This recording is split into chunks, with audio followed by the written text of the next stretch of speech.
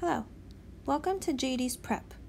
In the diagram below of triangle HAR and triangles NTY, angle H and angle N are right angles. And triangle HAR is similar to triangle NTY. So, two things that we know, right? We know the triangles are similar. We also know that they're right triangles. So the first thing of information that's given is side AR is 13, so let's fill that in. And side HR is 12. We want to figure out the measure of angle Y, which is over here, right? So because these are similar triangles, I know that the measure of angle Y, which is what we're trying to find, is equal to the measure of angle R. Again, these are similar triangles, so angle R and angle Y are going to have the same measure.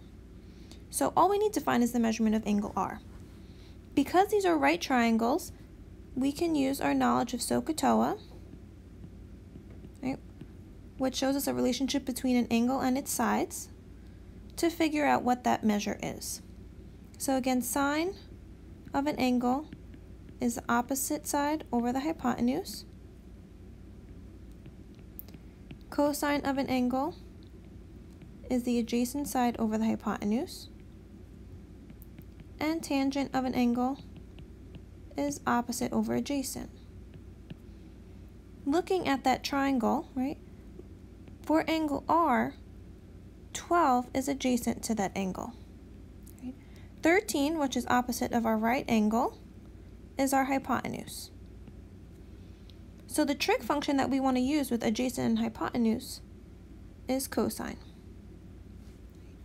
So cosine of our angle, which the angle that we're looking at is angle R, is the adjacent side, which is 12, over the hypotenuse, which is 13. In order to find that angle, right, to find a measurement of an angle, we need to use the inverse functions. So R is cosine inverse of 12 over 13, which we punch that into our calculators, and we'll get the measurement of angle R to be about 23 degrees, which is number 1.